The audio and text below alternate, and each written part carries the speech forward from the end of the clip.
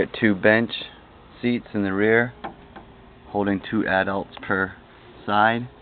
No seatbelts yet. It's got acoustic mat system on the interior.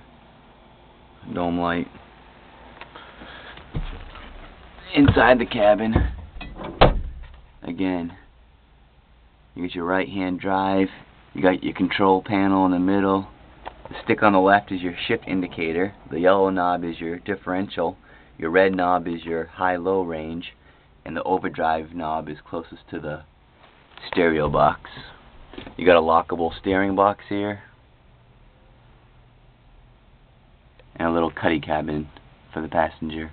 Footwell's in perfect shape.